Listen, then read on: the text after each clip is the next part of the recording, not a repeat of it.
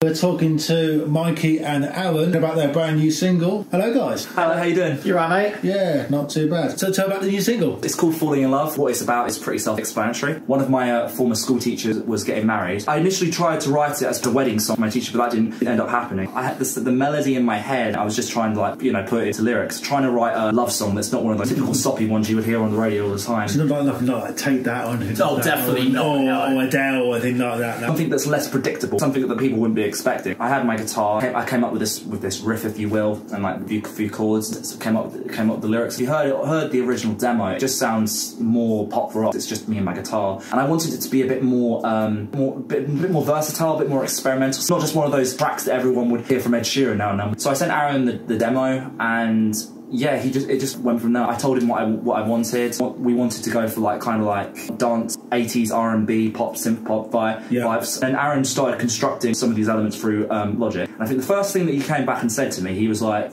"You do realise this song goes from 4/4 to 6/4 twice, don't you?" And I honestly had no idea. No idea. I mean, it's good. Don't get me wrong. I mean, not a lot of modern artists today are taking these kind of risks. And also, one thing we find really frustrating is there's not a lot of songs today that use key changes or fade outs, and I feel like a lot of people today are missing that trick. Very far and few in between. Yeah. But I put together a rough on BandLab, and it was like the very fundamentals, but it was saying it yourself, it just sounded a bit too modern. It just sounds like something David Guetta would put together. You can't put me and Guetta in the same sentence. It's not happening. That's just not happening. Aaron, I think, overestimated how hard it was going to be. He obviously had experience with making all these electronic dance music, but what I had to kind of do was kind of push him out of his comfort zone to like get into a different kind of mindset and a different kind of style and a different kind of direction. It was definitely something out of my comfort zone. As mentioned before, I was making primarily a lot of dance music, a lot of modern stuff, so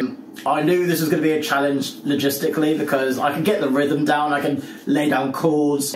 Other aspects like extra bells and additional leads that have their own little motifs that kind of play throughout, that was kind of something we needed additional help for. We went from demo to demo, we went back and forth with the track with different things, and each time I'd say to Aaron, "You're missing that melody, that uplifting melody." So to get 3 session musicians on board, first 2 we got Amy Ray and Jordan Bridges. They added some great stuff, great stuff to it, but it was still slightly quite lacking. And then we got our friend Brian Leslie, played guitar, he played keys, and he added that little sax thing as well. And when he added that, everything was just there. Of course, there may have been a few things we had to adjust in terms of mixing, but overall it was there. This whole track is just like a combination of all these great 80s artists, all these great 80s songs and stuff we love, but done right. So where can we find you on socials? You can find me on Facebook, facebook.com/Michael Mikey Brennan, Twitter at twitter.com/Mikey Brennan, Instagram.com/Michael Mikey Brennan, and YouTube is